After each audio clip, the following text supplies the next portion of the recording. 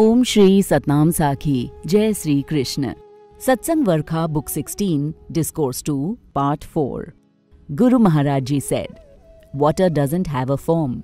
When you pour water in a bowl, it adapts the shape of a bowl. When you pour it on a plate, it adapts the shape of the plate.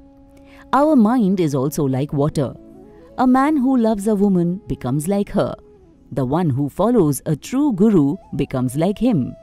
When the seeker meditates on the Shabd, that is, word of God, he becomes the Shabd.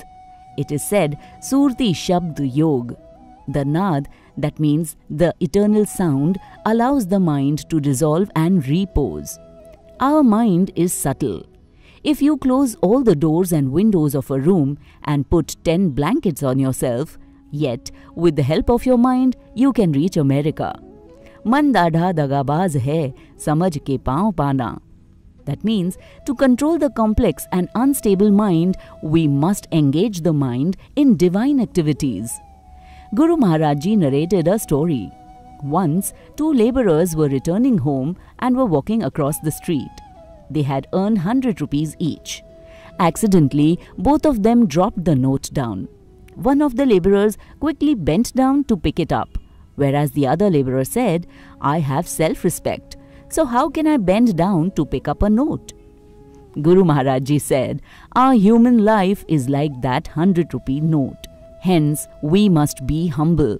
We must have faith in God, reverence in scriptures and your Guru. Only then we will be blessed and we will live a worthwhile life.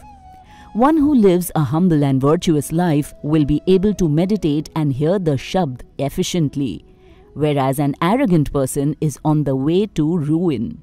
Respected Kavi Pahlaj used to say, there are 4 kinds of people in this world: Sungesha, Ungesha, Gungesha and Dungesha.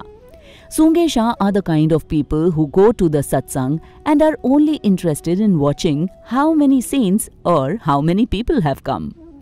Ungesha, this category of people go to Satsang and go to sleep during the Satsang, but they are still better than the people who don't come for it at all.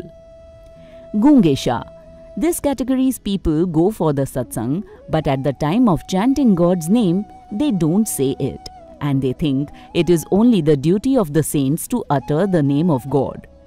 Dungesha, they are like Dunga, which means like the ladle from which we take the water out from the pot.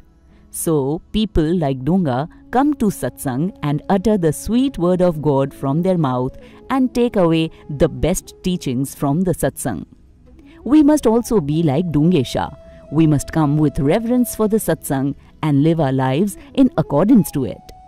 Boliye Satgurudev Bhagwan ki Jai.